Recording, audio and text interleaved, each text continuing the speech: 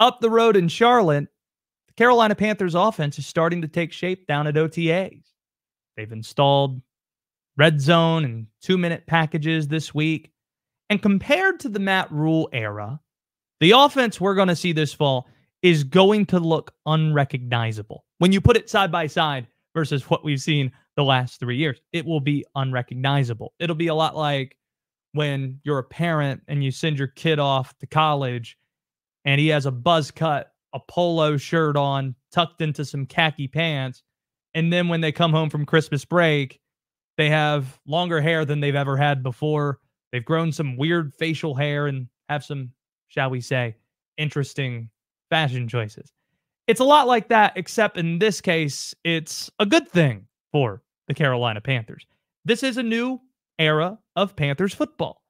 Let's start with the personnel perspective. In terms of just sheer personnel in the most obvious way, it's going to look completely different. How many things will remain the same? Rather than break down all the things that are different, what's going to remain the same from what we saw even last year? There's only one thing I can come up with: the offensive line. That's the one constant. You bring back those starters and they perform pretty well.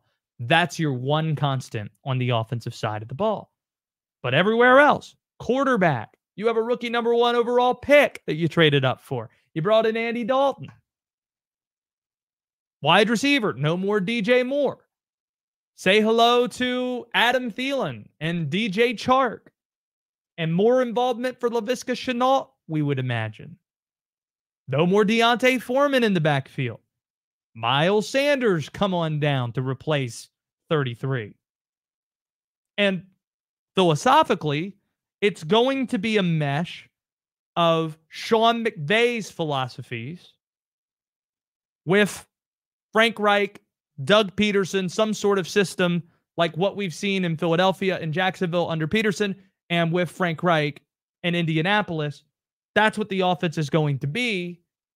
And there is some overlap there. Here was Frank Reich describing how those two systems mesh. I think we're starting to know that already. There was a lot of, in our kind of melding of systems, I if I were arbitrarily putting a number on it, maybe 30 or 40% of it was similar, maybe a little bit higher. And then, but just getting the language that we wanted to use. Some of it, we brought the new language. Some of it, we kept the old language. And then in the passing game, kind of same deal. So it's been exciting. So expect a lot of creativity.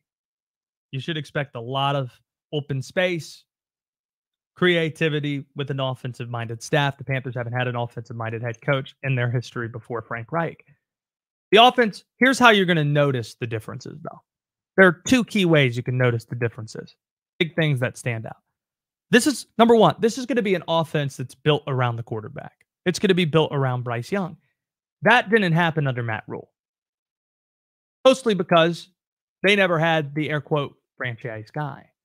They had a bunch of mercenaries. Teddy Bridgewater for a year, Sam Darnold for a year, Baker Mayfield for a year. So they didn't build around him. Instead, they built an offense, it seemed like, around Christian McCaffrey. Unique talent, your highest paid offensive player.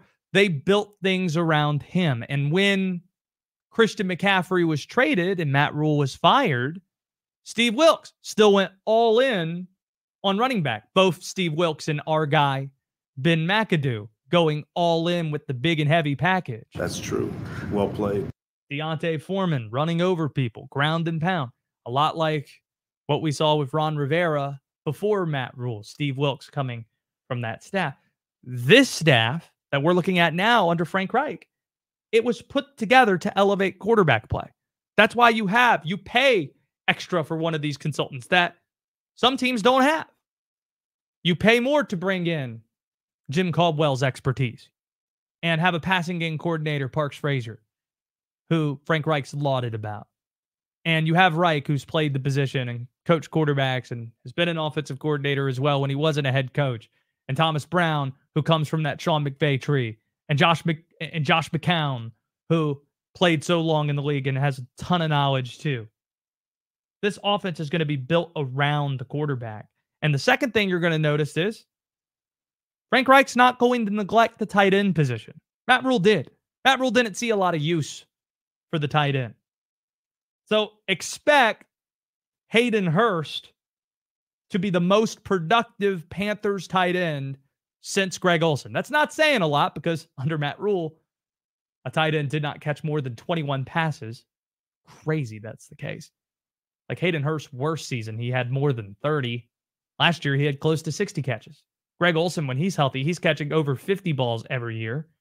Yeah, so expect more from the tight end, but don't just take it from me. How about take it from Hayden Hurst out at OTAs yesterday? It's very tight end friendly. When you're in the red zone, it's very tight end centric. I think everything kind of goes through that, especially when you have a young quarterback. So you get the ball out quick to guys that are kind of in your first sight of vision. So it's exciting to be in those progressions and in those reads.